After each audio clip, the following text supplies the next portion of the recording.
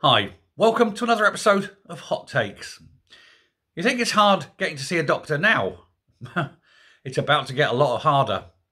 A lot of doctors are resigning from the BMA, the British Medical Association, and they're resigning over a point of principle because they are actually disgusted with the council, the board of the BMA, and its decision with regards to the safety of children. Now, we know Professor Hilary Cass spent 4 years or so looking into the case for gender reassignment and the various medications involved, the surgeries, the mental health, the psychiatry behind, and all that with regards to the protection of children undergoing gender reassignment and that sort of thing. This was a very, very well-researched, well-described report. It went into sometimes excruciating detail. Cass knew what she was talking about, and she presented this report that showed the absolute danger that the current treatments for these children was. It was very, very poor. She showed within her report that 97.5% of all children who went through this kind of gender reassignment weren't gender dysphoric.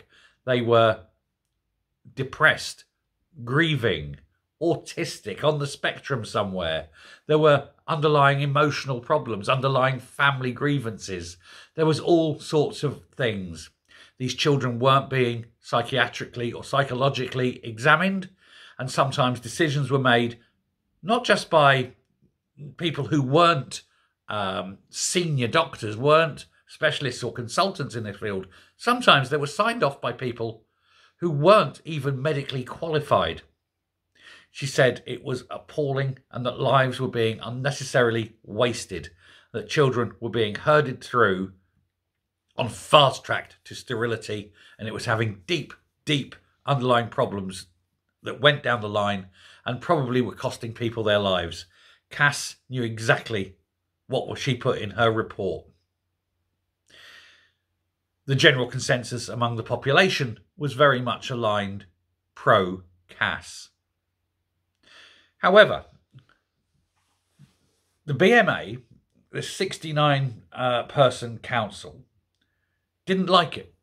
Obviously, the BMA has been corrupted from within by people with an agenda, and they objected to Cass's findings. They objected to her report, and they voted to reject it. They voted to cast it aside and to carry on with the horrific abuse of children in Mengelean proportions.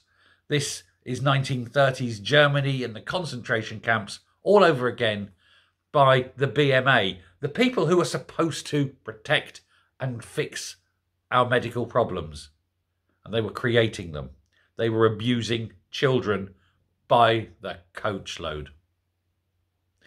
They had no scientific reasoning for their rejection. It was just feelings. It was just opinions. There was nothing that they could say and point to that could possibly justify this rejection. They couldn't reject it on medical grounds. They couldn't reject it on scientific grounds. They couldn't reject it on psychological grounds. It's just that they had been infiltrated by the agenda-driven weirdos. This vocal but small minority, loud, bullying, but wrong. And so they rejected it.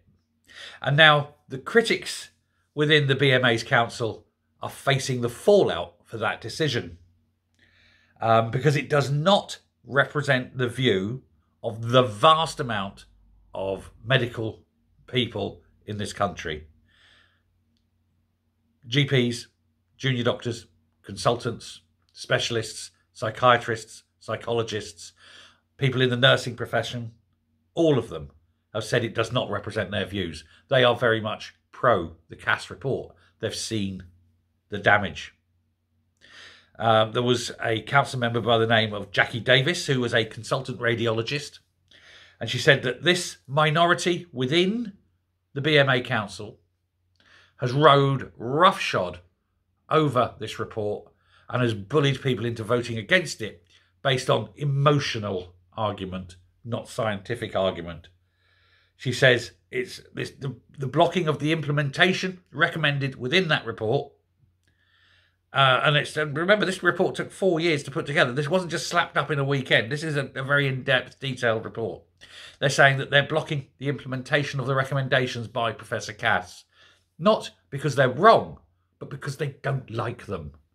They want to continue abusing and sterilising children. And this is not a matter for a trade union, because the BMA is just a trade union. This should not be a matter for a trade union to decide whether children are abused or not, whether lives are destroyed or not. This should be much higher. This rejection is a waste of a human life, and many of them. And so 1,400 doctors, 70 professors, and then 23 former and current presidents of medical royal colleges have all signed an open letter to the BMA, urging them to reverse their decision and threatening resignation from the BMA should they not. There's now been a call for a vote of no confidence in the board. And I think that if that is put through, there will be a win. They will be voted as no confidence. They will all have to resign.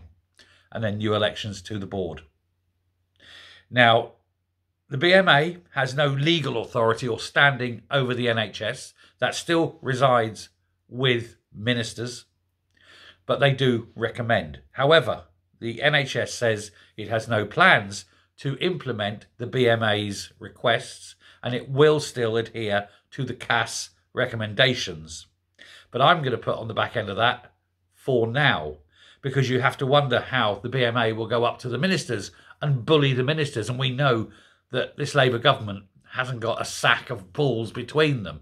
And so the ministers will probably cave and go, oh no, we must destroy children in case some weirdos with some very, very perverted views and degenerate views actually end up not being allowed to destroy and sterilise children en masse. And so they will fold and cave. And that's where it's going to go, isn't it?